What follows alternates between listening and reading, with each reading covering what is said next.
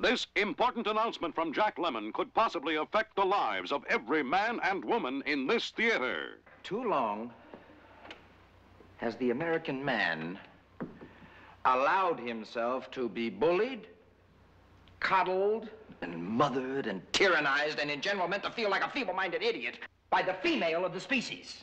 The gentlemen in the audience may applaud if they wish. Ladies, feel free to hiss. It's the story of a man who had it made. He was a bachelor, of course, with a townhouse and a manservant, drinking pals, a club to go to, and wild adventures. Then suddenly, out of nowhere,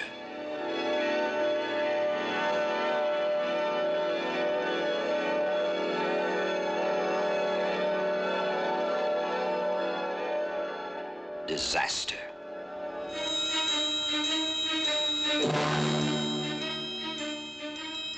No more manservant. Charles! Sorry, sir, but I do not work for married couples. No more drinking pals. No more, hardly anymore.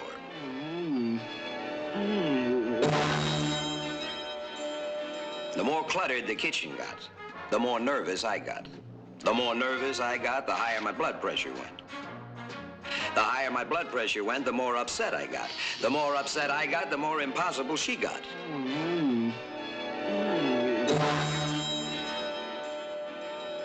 Goodbye, money. And we're going to buy her everything from lingerie to a mink coat. Goodbye, waistline. Hey, putting on a little weight there, eh, Stan boy? Goodbye, privacy. Goodbye, everything. Well, almost everything.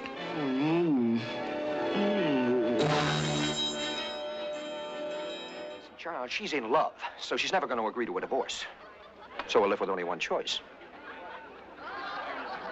Murder. Murder? Murder.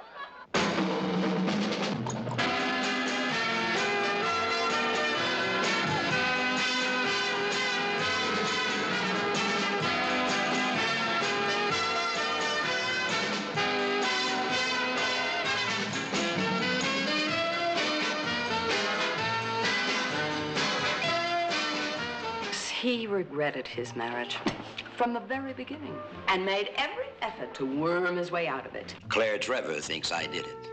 It's only fair to warn you that it does not look good. Eddie Mayehoff thinks I did it. But of course, you're absolutely right. Oh, what a silly ninny I was not to have seen through it before. Of course he did it. And Terry Thomas thinks I did it. Now tell me, do you think I could ever possibly murder beautiful, luscious, sensual, desirable, gorgeous Virna Lisi?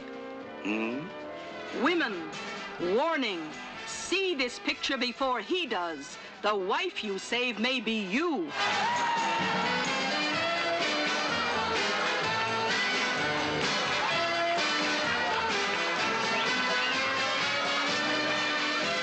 This theater will present this motion picture as a public service.